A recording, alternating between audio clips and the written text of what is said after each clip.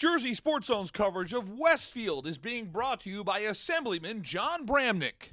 Home team, Rahway Indians, play host to the Westfield Blue Devils in the Kowal tournament final. We saw a familiar face for the Blue Devils. Griffin Rooney gets the outlet pass after the steal and gets the scoring started with the early layup. Rooney came out hot. Here he uses a screen, takes it to the right side, drives to the paint, and uses the glass for a nice 2 points. It took a few minutes for the Indians to get going, but Ernest Carter drives to the lane and finishes with a fancy layup through two defenders.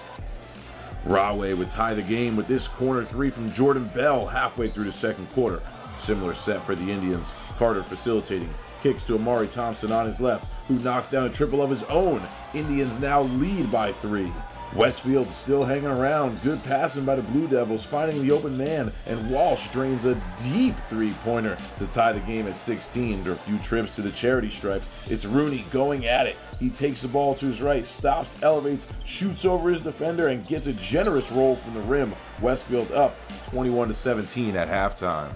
Much faster paced second half, and three-pointers were the story for the Indians. Here, Tali Bailey finds Carter at the top of the key for a three. Nothing but net. He knew that was good as soon as he let it go. Westfield getting everyone involved. Walsh disses inside to McCory. The big man makes it 29-23. But Rahway would fire right back. Another three-pointer. Jordan Bell once again striking from the corner.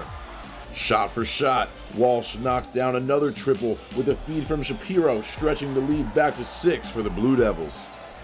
This time it's the defense making it happen for Rahway. Bailey pokes it free, runs the floor, gets the feed, and finishes on the other end, bringing them back within 3. 2 minutes left in the game. Spot-up three-pointer from Jared Vertle makes it a 2-point game, forces a Westfield timeout, and the Indians are smelling a comeback. Under a minute to play. Rahway still trailing. Bailey has the ball inside, finds space, kicks it out to Thompson, who hits the go-ahead triple, and that would be the difference. After free throws, Rahway completes the comeback and wins 43-42 over Westfield in the Kowal tournament final to improve to 3-0 on the season.